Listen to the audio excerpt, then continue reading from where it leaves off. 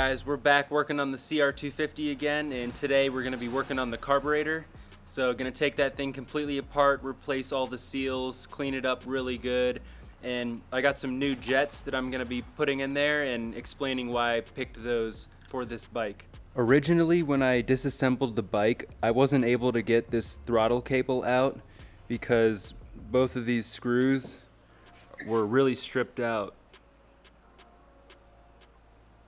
And they were just gonna strip even more. So now I have this impact driver, and this thing is gonna help me bust them right out.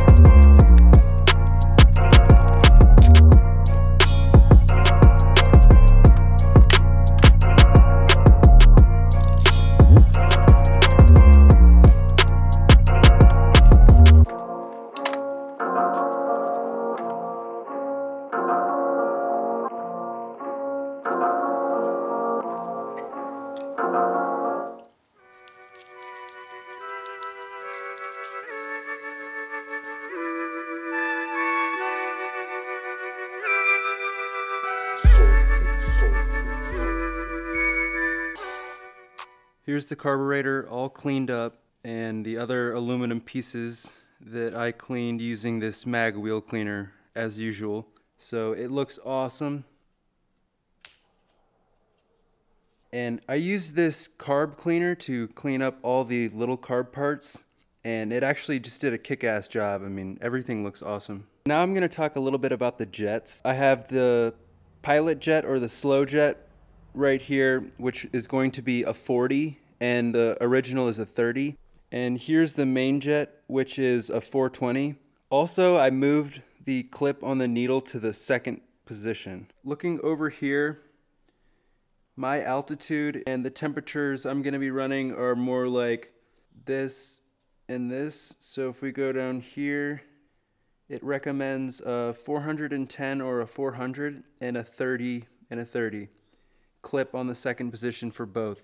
So I'm going to be using a 420 and a 40 and the clip in the second position with the air screw turned probably 2 turns out, as it says. So the reason I'm bumping these numbers up is because the bike is going to have a V-force reed intake. The exhaust ports are getting cleaned up. It's going to have a full FMF exhaust system. So with all that extra intake and exhaust flow, I'm going to be adding more fuel on the idle and on the top so that this bike can run perfect.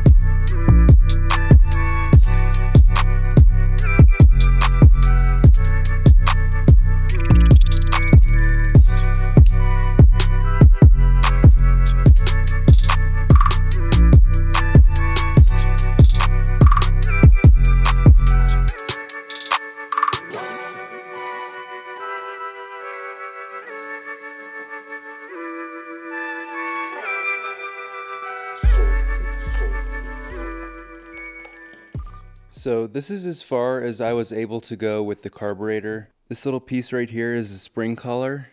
So it goes inside here and holds the spring, but it has a crack in it, and I could probably use it for a little bit, but I'm sure it's gonna break eventually, so I'm gonna replace it. And then this is the cover that goes right here, and as you can see, it's all cracked up and busted up, so I'm gonna replace that as well. While I'm at it, this last hose too, I didn't know that the kit didn't come with this hose, so I'm gonna get that one also. I also wasn't 100% sure how these vent hoses went back on, but it's a good thing I took a video of me taking them off, so I was able to kind of figure out how they went back on, because the diagrams online were no help in terms of routing these vent hoses. But yeah, this thing looks amazing. I'm super happy. Definitely like the red hoses. Also got the airbox sealed up again with a fresh gasket, and I actually took it back off and put it back on because there's this little rubber tab right here that I didn't have outside, and I could see that there was a little bit of light coming through, so I knew there was a leak in there, but now it's all good. That's gonna do it for this video, guys. I hope you enjoyed it. Give it a like if you did. Make sure to subscribe if you want to see this bike get finished. Definitely this is another step closer, and really only a few more things. Hopefully gonna finish the rear shock soon. I'm just waiting to get that spring back from powder coating. But probably in the meantime, I'm going to go through the engine, make sure all the transmission parts, all the washers, everything is in there, and the motor is going to be ready to go. I don't need to order any other parts because it takes a few weeks for them to get here, and I really don't want to be waiting when this bike is coming together. Also, in the next video, I should have some more parts to show. I just got some really cool foot pegs that definitely will be in the next video. And also I'm waiting on a custom seat cover and some graphics too, but that's in the works right now. See you guys in the next one.